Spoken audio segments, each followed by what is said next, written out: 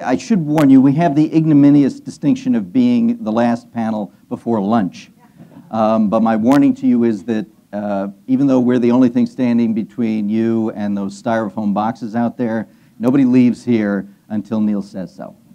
I'm going to introduce my two panelists here who I'm very pleased to say have phonetically anagrammed names, Ellen Stofan and Neal Stephenson. Ellen is chief scientist at NASA. Can anybody beat that in this room? Serving as principal advisor to NASA Administrator Charles Bolden on the well, I guess he could beat that, on the agency's science programs and science-related strategic planning and investment. She has researched the geology of Venus, Mars, Saturn's moon Titan, and Earth, just to keep it local, and was a principal investigator on the Titan Mare Explorer proposed mission to send a floating lander to a sea on Titan. Neal Stephenson, who you've already met. Neal is the New York Times best-selling author of many books, including the three-volume historical epic The Baroque Cycle and Snow Crash, which was named one of Time magazine's top 100 all-time best English language novels. Now, you have to tell me, did you read all the ones ahead of you just to see what you did wrong? Maybe you can move up next time. He is also, because we have to push the book, he is also the author of Atmosphera Incognita, a story in the Hieroglyphs collection. The title of this panel is Lost in Space, How Should We Approach Our Future Frontier? Let me begin by asking this question. How should we approach our future frontier?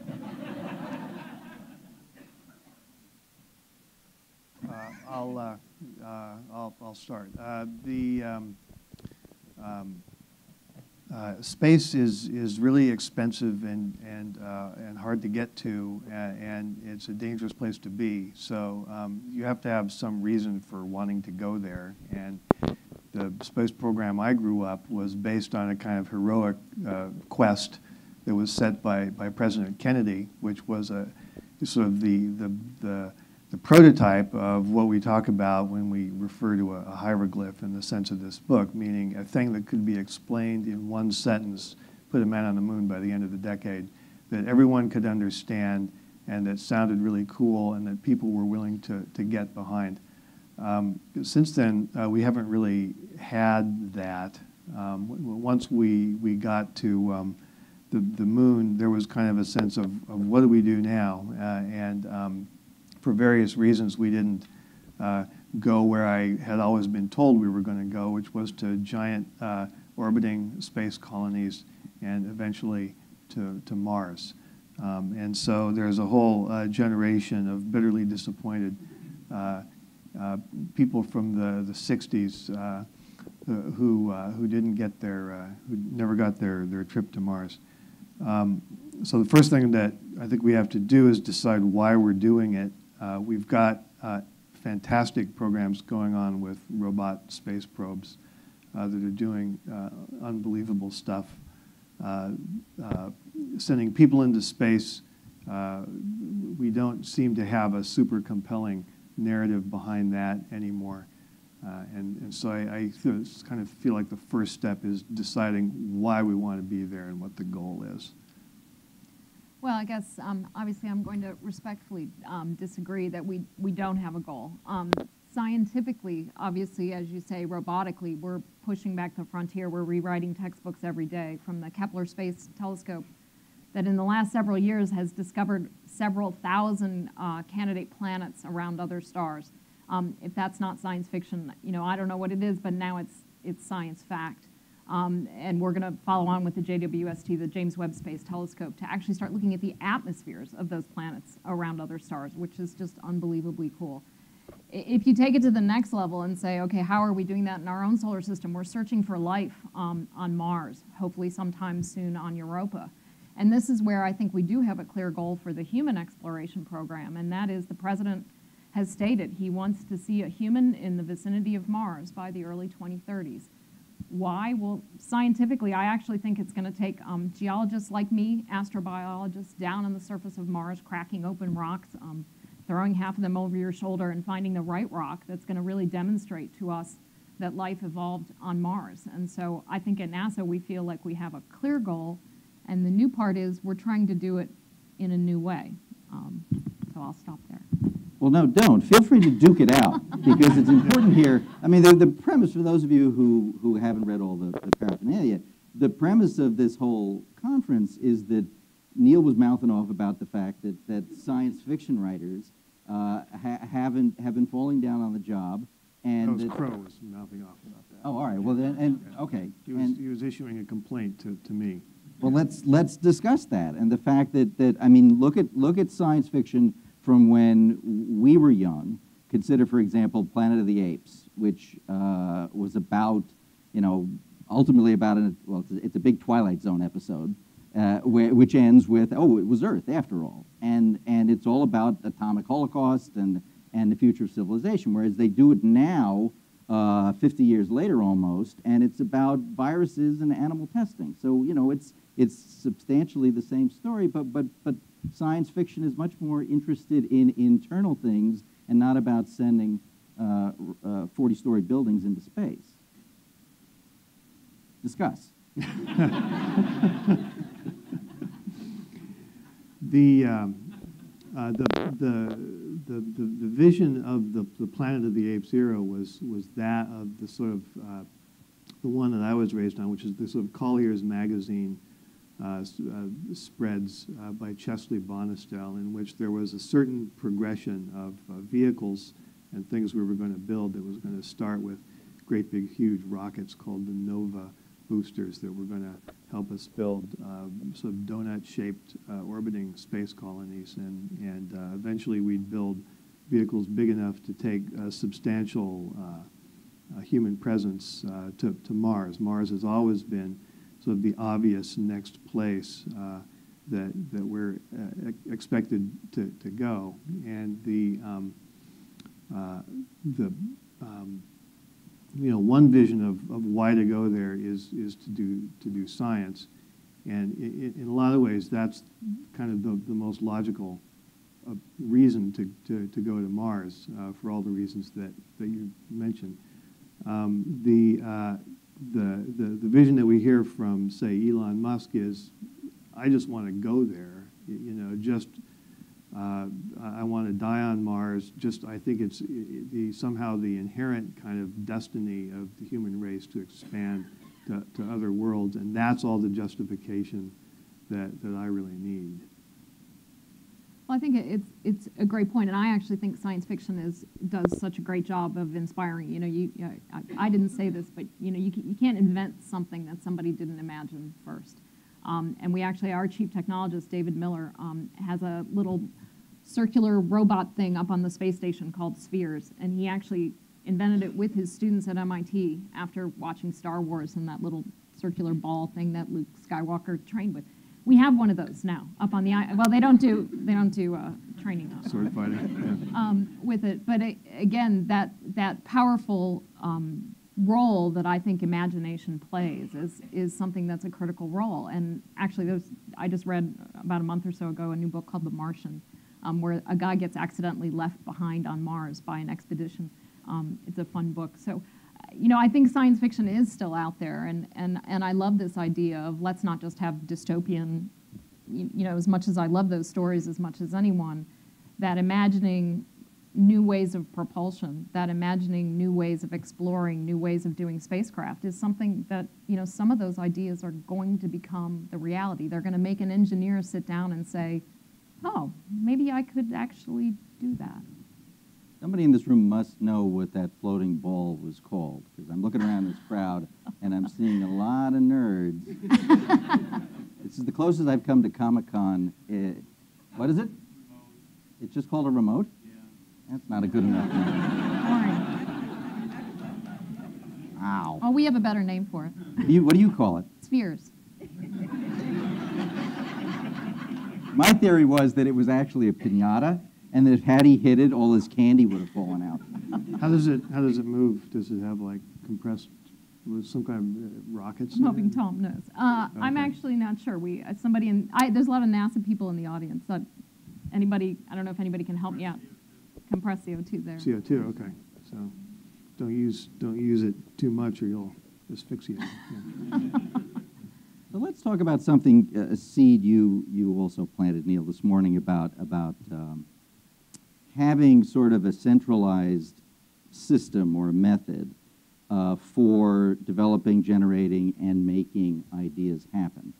In the entertainment business, and all of you folks online, don't tell anybody this, but there's sort of this protocol. I will tell young writers, if you want to work in show business, you have to know who to go in and pitch an idea. But imagine, you're trying to pitch an idea to General Motors for a new car. It's very, very hard, right? Yeah. What if, I've got an idea for the future. I've got an idea for the next version of rocket ships or robots or whatever. How do we make that happen? How do we develop that infrastructure? It's tough because with other types of inventions, particularly in the realm of software, you can make a pitch that will appeal to greed, frankly, to the desire of the investor to make a bunch of money. And so there's a well-trodden path that entrepreneurs can use to get funding based on that. In the case of inventing a new propulsion system for space travel, it's a much harder pitch to make because it's difficult to explain to a business person how they're going to get their money back. It almost obliges, unless there's something I'm not aware of, it almost obliges somebody who's trying to innovate in that area to seek grants, to do things through university labs or government labs of various kinds. We actually have a program at NASA called NIAC. It's the NASA Innovative Advanced Concepts Program. And if you guys are ever short on ideas for stories, I'd go look at some of the things we fund. Spider web type platforms to get really large aperture telescopes, submarines on Titan, advanced propulsion systems. So we do actually, obviously, we're spending most of our NASA resources trying to make sure the space station's operating, launching the 17 satellites we have studying the Earth. But we do put some money into what are things we want to do 25 years from now? What do we want to do 30 years from now? Let's put a little money into speculation, into innovation. And Tom talked earlier about the challenges and prizes in citizen science, and that's an area we're really expanding in to say, we don't have all the good ideas. Let's reach out as broadly as we can and get help. So that begs the question, which I'm asked constantly. I'm sure you are too, Neal. So where do you get your ideas? I think the stock answer is Schenectady. I agree. Is that where you're from? That's not a good enough answer, though. Yeah. Well, you mean ideas for fiction? Are we talking I'm about more fiction interested now? in her answer. Oh, okay. Yeah. But you. I thought you were looking at me. Yeah. Sorry. I think the thing is, earlier we were talking about the globalization of science. First of all, I think if we're working on a global exploration roadmap of how are we going to get humans to Mars, we work with our global partners on how to do that. So first of all, we don't just look within the United States. We don't just look within the government. We just don't say, okay, all the good ideas are held within NASA or the federal government. We reach out and form partnerships with universities, with academia, and again, increasingly with people through citizen science, through going out and saying what ideas can we actually get huge public involvement in. And I think we're actually changing the way we do things, which is another great example of that is commercial crew and commercial cargo, saying, if we're going to get to Mars in the future, the space program of the future is going to be much more a public-private than the entirely public funded effort that we saw going to the moon. Where do you get your ideas, Neal? And how do you, again, this comes back to your inspiration for this whole thing. So how do we, as science fiction writers, develop things that will, because here you have the chief scientist at NASA saying, we're interested in hearing it. Where do we get the ideas? I spent a while trying to come up with new ideas for space launch, for how to get things off the ground and into low Earth orbit. And that was out of a conviction that what we've been doing all along, conventional chemical rockets, are probably not the technology we would pick if we started from scratch and decided what was going to work best. And what I found out pretty quickly was that so many brilliant people have been thinking about that exact problem for so long that it's almost a waste of time, unless you're privy to some new physics or some new materials science, to try to invent any novel kind of space launch technology, because you always end up learning that somebody came up with exactly that idea and 20 other cool ideas like 50 years ago and investigated it and wrote it all down. So there's an amazing zoo of different ideas. I found things like somebody had the idea to drill a 2-mile-long slanted hole, a tunnel in the Antarctic ice cap, and use it as a giant gun. And I mean, that's just one example of many ideas that people have come up with. So I think innovating in that part of it, which is only a small part of what a space business and a space ecosystem has to look like, is less a problem of coming up with new ideas and more a problem of how do you push those ideas forward in a kind of aerospace ecosystem where we're pretty much locked in on the chemical rocket approach that has been the basis for all space travel until today. Are we seeing advances in alternative means of propulsion? We are. In fact, right now, NASA's putting a lot of effort into SEP, which is solar electric propulsion, ion propulsion. We've done some spacecraft to different targets with it, but it's actually, we're developing a much larger ion engine to do an asteroid mission, because we think that's the most useful technology that we have at this point in time, say, to move cargo back and forth to Mars, because if you're going to have humans on Mars, you're going to have to take a lot of stuff for them, and so ion propulsion is sort of the next step. We certainly have looked over the years, as many people have, at nuclear thermal propulsion, but that sort of next big step is something that's still, as Neal says, it's a huge challenge. Everybody has said, we've got to move beyond chemical propulsion, but it's really hard. Physics is tough. I thought so in college, and I think so now. So where do you want to go in space? I mean, it sounds like Mars just isn't that big a deal anymore.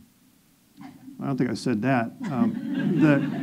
The problem with space is you've got to have gravity or your body falls apart, and you've got to get away from cosmic radiation. So it's actually a pretty rough environment, and so the two ways to do that are you can go to a large planet and dig in, which is kind of what you would be doing in the case of Mars, or you can use in situ resources like asteroids to build things that rotate to give you simulated gravity, and then construct shielding around your living quarters so you don't get just baked by cosmic radiation. So those are kind of the two options, and in a lot of ways building a habitat is sort of more logical because there's plenty of stuff up there. There's plenty of material in Earth-like orbits that could be gone up and grabbed, and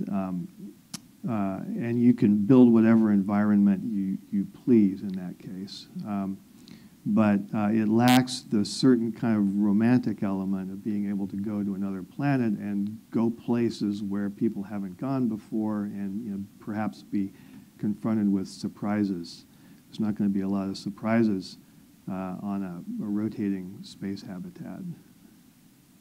Are we looking at colonization in our lifetime or our grandchildren's lifetime? Our aim right now is to get humans to Mars, and as Elon Musk says, to get them safely home again if they so choose. So, our focus is really that. How do you get humans safely there? How can we make sure with the space radiation and other issues that we can get them there safely and get them home again? And we can do it by the 2030s. I mean, we're really on a path, and I think we can achieve it. I think where this community is really helpful is, is this something that you think engages the public? I mean, how many of you would want to go to Mars? Takers? Get back. As long as you can come back. Yeah. You know, and at times, sometimes when I'm talking to people in the general public, because I think science fiction has done such a good job, because CGI has done such a good job, I actually find some confusion in the public about whether we've actually been to Mars or not, which is horribly disappointing, you know, from my point of view. And so I think that this community serves a great role, because you guys are probably more maybe enthusiastic about getting humans to Mars than your average person on the street. In talking about it, in talking about why it's exciting to explore, to move beyond this planet, to move out into the solar system and someday beyond.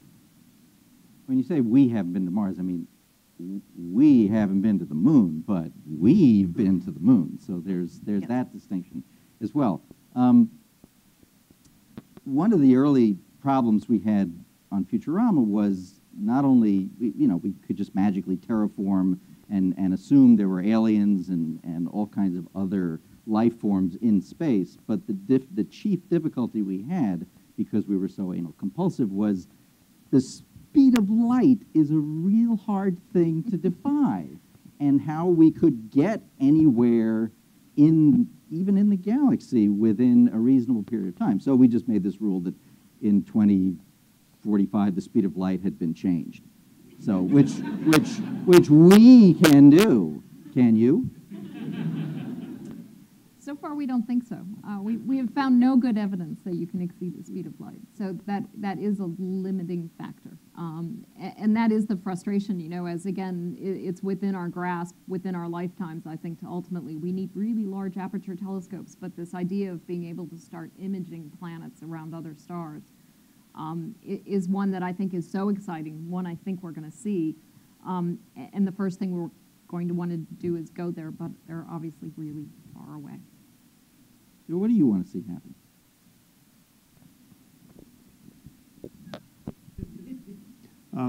The Lunch?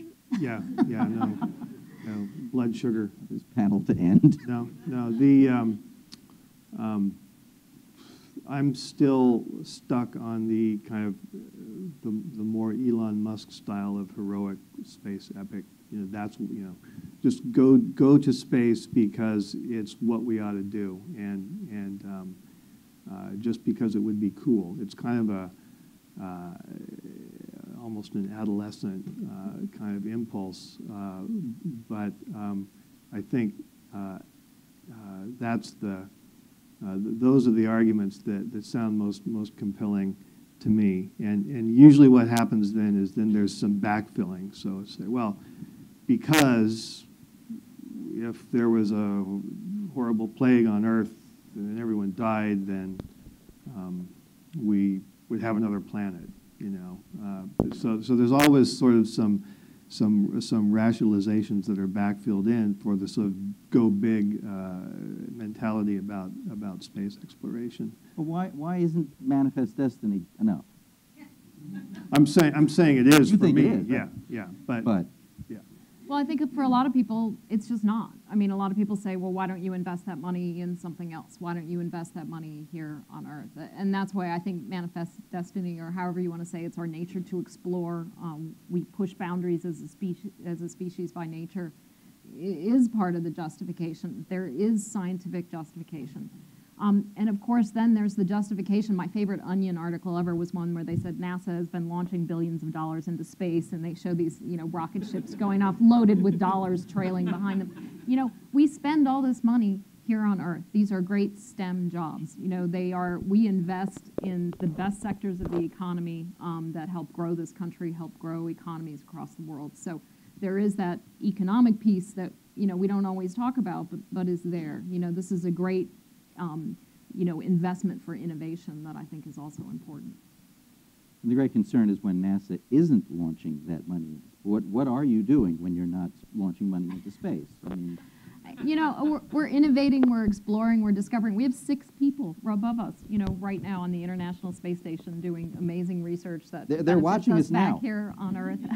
Yeah, a minute ago on my phone, I pulled up the live stream feed. You know, how cool is that on your cell phone you can sit there and watch what the astronauts are seeing from space down here on Earth. You know, we're achieving amazing things. And the problem is sometimes I think the public is just kind of, they see it every day and it's routine. To me, it's never routine. You get to look at the surface of another planet for the first time.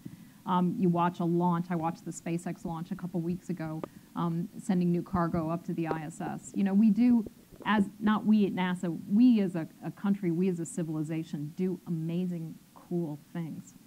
And it's really fun to be part of it. We can start taking questions, or we can just answer all of Ms. Singh's questions now, if we have time for that. Yes, sir.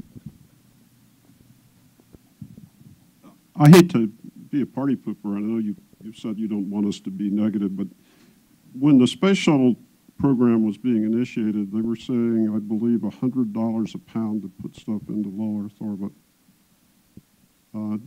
By the time it was done, I've heard figures that said it was $500 million a launch. Isn't that the real killer for space exploration, is low Earth orbit, the thing that you wrote about? And how do you think that's going to work out with initiatives like Mr. Musk's? It's certainly a big, it's a big hurdle, obviously, and that's why the interest in considering other ways of doing it. There's a lot that could be said and has been said about the politics of the space shuttle and how it came to be in the form that it ended up in, and how that may have driven its cost upwards in a way its original planners didn't anticipate. So one of the basic issues we're never going to get away from in launch cost reduction is that it's all entwined with politics and with money in a way that's it's very hard to separate out. If I can jump to one of Ms. Singh's questions. Oh, I think the issue of how we work with other countries in the world is really critical. And last week I had the great fortune to be able to go up to New York City, where we were announcing the president had put forward a bunch of initiatives for the big UN climate summit. One of those was NASA was releasing really high resolution topographic elevation data over most of the continent of Africa.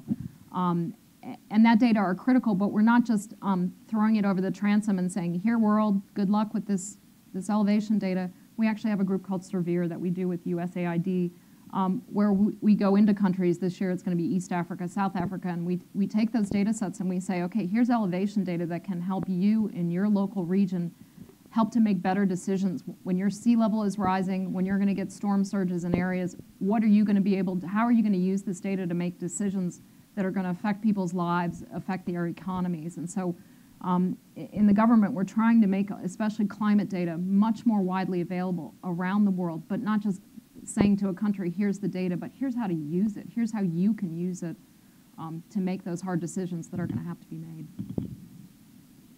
In the back?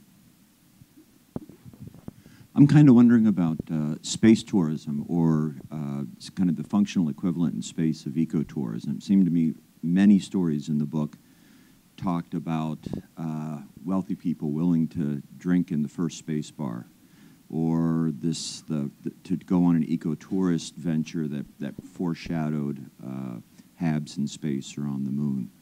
And so I'm wondering whether or not space tourism has an opportunity to kind of both finance and bootstrap renewed space program. And I'm wondering if we can use that to send people like Chris Hadfield to sing David Bowie from the space station, or any of the other things, because it seems to me you pull a country together. I mean, I was brought to tears personally listening to him sing David Bowie. Yeah. And this is flying down below me. So I guess that's my question. Where is space tourism on the horizon? You know, I've watched that video 12 times, and I'm a crier, and I cried also. I thought it was beautiful. You know, we're entering into a new realm at NASA. It's a really exciting time to be there with the sort of partnering with the commercial sector, with going to commercial cargo for the ISS, going to commercial crew. And you know, part of it with commercial crew, you know, we had 3 companies really vying for this. 2 were selected, as has been talked about earlier. We're going to a new realm. You know, by the 2020s, are there going to be commercial outposts in low Earth orbit? Will NASA just be a customer instead of the primary customer along with the other space agencies of the world? And I think what's going to happen over the next 10 years is going to be fascinating as we move to, despite the costs of getting material off the Earth and even just to low Earth orbit, the commercial sector wants to play. Small companies, big companies, innovators. It's a changing world, and I think it's really exciting. And again, that's where you guys come in, because it's not clear to me where it's all going. I don't think it's clear to anybody at this point, but it's clear that we're going towards commercial low Earth orbit. What it's going to look like, say, by 2025, 2030, I think is really an open question. 2 words, Disney Moon. Once they put a park up there, people will go. I mean, who went to Orlando before?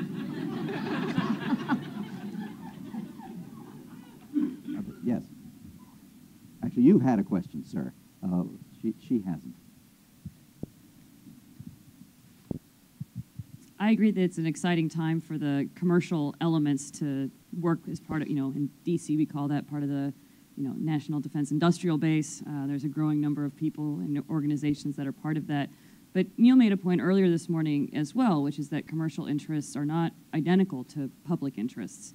Unfortunately, there's also then this sort of resource constraint for innovation at the shortage. I think it's really interesting to think about whether the shortage is on clever ideas or whether it's about the infrastructure to actually launch, literally or figuratively, those new ideas. How do we think about how the small profit-driven or large profit-driven commercial side should intersect with the government requirements or public needs, whether that's of space exploration, of other kinds of technical and technological innovation, in a way that, as Dan Kaufman this morning talked about, pushes that public sector interest but benefits from the commercial side. The government has a few challenges in terms of procurement and other moving fast in a way that it didn't in the 1960s. And so how do we balance all those different constraints and opportunities? Well, just a quick answer, then I'll let Neal talk about it. We struggle with that every day at NASA, because you say, how do you get the commercial sector involved? How do you energize them about the potential of low Earth orbit? We have a group called CASIS that's affiliated with NASA that runs the National Laboratory up on the International Space Station that's looking for ways to commercialize research. They have now sent their second group of commercial research experiments up to the space station, including just last week with the 3D printer and some other experiments that they sent up. So we're moving into that realm, but I think we're doing it kind of step by step and trying to figure out. It's a complex question. Are we up and down mass limited? Yes. Are we resource limited? The resources are what they are, and you do what you can, and you try to innovate as you go along. I think there's massive interaction with government that starts to happen as soon as a private company starts to do anything related to space. If you're trying to build a rocket, you're dealing with all kinds of regulatory issues around the fact that you've got this big piece of fire-breathing stuff that's going to go over a lot of other people's property. And so there's certain standards you have to obey around that. And what those tend to lead to is that you're probably going to end up launching from an existing government launch facility.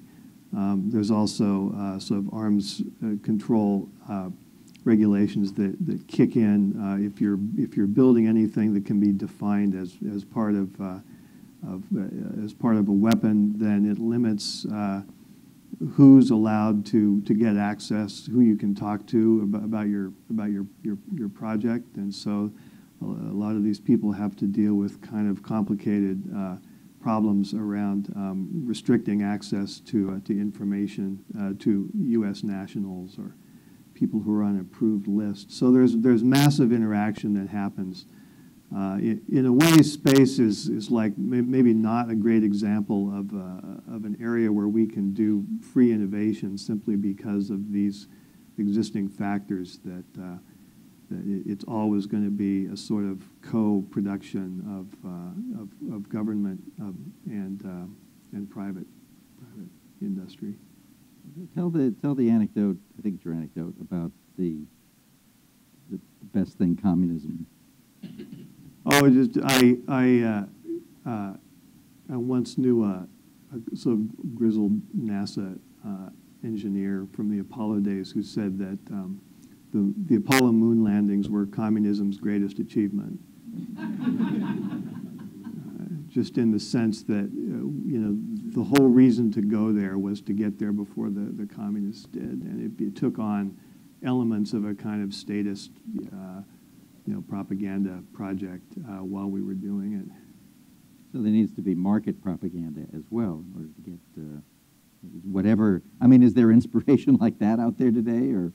Well, again, I think if you look at what it would take in the absence of a Cold War to motivate a country to do something ambitious like sending humans to another planet, another moon, you need a motivation. And I think we've talked about kind of the motivation to do it from a human perspective, but I think to say practically how can we do it, and again, I go back to this public-private partnership. The U.S. did it on its own for going to the moon. We won't do it on our own to go to Mars. It's going to be an international effort, and I think it's not just going to be governments. It's going to be public-private partnerships, and I think that's exciting because that's where we're going to get innovation, we're going to get new ideas, we're going to get great ideas. Yes, sir. You put a man on the moon, but can we get a microphone to that corner of the room? First of all, thank you so much. This has been a fantastic panel. But what I wanted to ask is how you as an author and you as a scientist try to enlist younger people into this process of thinking about science and thinking about space exploration. It seems like today in literature, there has been a migration towards the mystical. You have vampires and wizards and werewolves. And so how do we poach some of those zombies, younger... Don't forget zombies. Zombies, exactly. So how do we poach some of these people back for science? Well, I'll give a quick answer, which is also a self-serving answer, which is that I have a big near-Earth space opera hard science fiction novel coming out in May called Seven Eves, which it's almost exactly me addressing your question, which is, why is it that in the sort of fantasy and science fiction world, the needle has swung way over toward fantasy in the last decade or two? So this is an experiment to see if I can swing it back the other way a little bit. I think there's a couple things. First of all, the president has a big initiative on STEM education. How do we get better science teachers? How do we make sure we're teaching kids science in a way, a hands-on experience that's fun and exciting? I try to get out into classrooms just about once a month because to me, to go out and talk to fifth graders or junior high school or high school kids and try to get them enthusiastic, you figure if you make one convert, I've done my job. But the other thing where I think we have a lot of work to do, frankly, is, again, a question that was asked earlier in underrepresented groups. I'm frequently one of the few women in a room when the topic is science and engineering, and that's frustrating because we're not going to solve big problems like how to deal with climate change, how to get a lot of mass through that thin atmosphere and down onto the surface of Mars, unless we have all of our population participating. And so I think it's a huge challenge still that we're working on.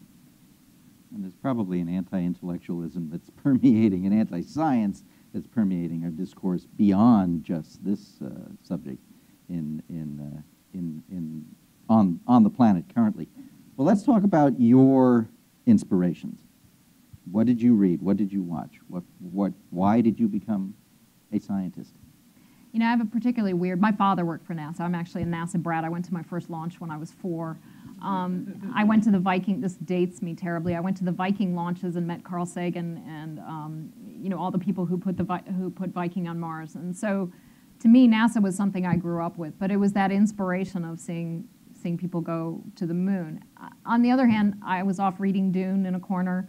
I was hugely inspired by science fiction, and so to me, it was that combination of reality.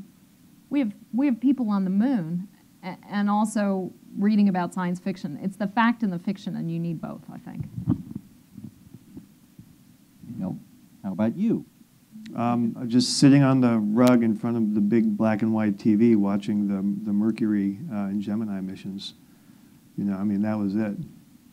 And who are your fictional You know, the usual suspects from that era, but for whatever reason, the one that sticks with me is Heinlein. So I read all that stuff, but he had a knack for creating little moments, little conversations, or little interactions between people that have stuck with me and that I have very clearly lodged in my head all these years later. There's one in particular that just burns me up. I get mad whenever I got angry when I read it as a kid, my blood pressure still goes up whenever I remember this. You want to know what it was? Yes, we do. Okay. It's the one. It's the one where the I'm afraid we're out of time, Neal. It's the one where the high school group goes through a teleportation tube to another planet for their like summer vacation or their weekend away. And then it breaks down, and so they get stuck there. They get marooned on this other planet for a while. And it's years before the Earth people can get back to them. And so finally, the rescue party comes, and there's a TV crew. And so this guy is going to be the spokesman for these people who've survived on this planet. And just before he goes on the air, the reporter walks up to him and touches his face, and he doesn't quite know what's going on, but he does the interview. And then later on, he realizes that they put war paint on him. Because the story they wanted to tell on the TV interview was that these people had reverted to savagery. And so they just like, whoosh, just, put war paint on him before he could react and did the interview on that basis. It just makes me so mad. So Heinlein had a genius for creating moments like that, is all I'm saying, as a writer that sold the technological content of the story better than the other guys. We have time for one final question, and it will be mine. Which is the better future, or which is the future you expect, Star Trek, Star Wars? Oh, good heavens. No, you must choose. I have to say Star Trek. Again, that probably dates me, the original series. Again, to me, since, I'm too chicken to ever actually go explore myself. So I get to explore the surface of Titan every time Cassini sends back new data. I get to explore Mars every time we get new images from Curiosity. So the idea of having this group out just exploring, to me, is perfection. Well, Trek is science fiction, and Wars is fantasy. I see Wars as the camel's nose under the tent that created the swing I was talking about earlier. And so it's almost, for me, a self-answering. Yes, the correct answer is Star Trek. Yes. Star Trek is the future. Star Wars is a long time ago in a galaxy far, far away. What relevance does that have to us today? Thank you all. You may now dine. Yeah, thanks.